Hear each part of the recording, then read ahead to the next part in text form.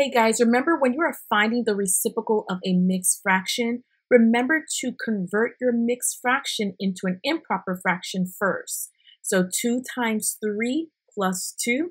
So 2 times 3, this is going to be 6. 6 plus 2 is going to be 8. So 8 over 3, this is my improper fraction.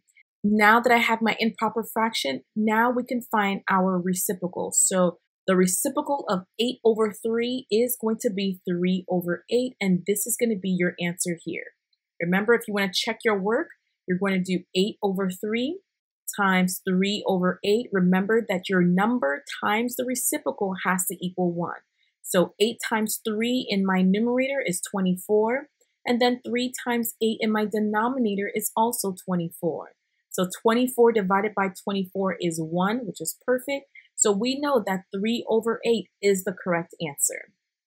What about 1 and 2/5? First thing we're going to do, we're going to convert this into an improper fraction, and then we find the reciprocal. So 1 times 5 plus 2. 1 times 5 is 5 plus 2. This is going to be 7 over 5. Now the reciprocal of 7 over 5 is going to be 5 over 7, and this is our answer here. But let's check our work to make sure. So if you want to check your work to make sure, you're going to do 7 over 5 times 5 over 7. Numerator, 7 times 5 is 35. Denominator, 5 times 7 is also 35.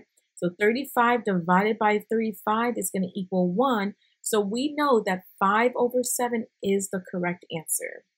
What about 3 and 1/5? Let's convert this to an improper fraction. 3 times 5 plus 1. 3 times 5 is 15, plus 1 is 16. This is going to be 16 over 5.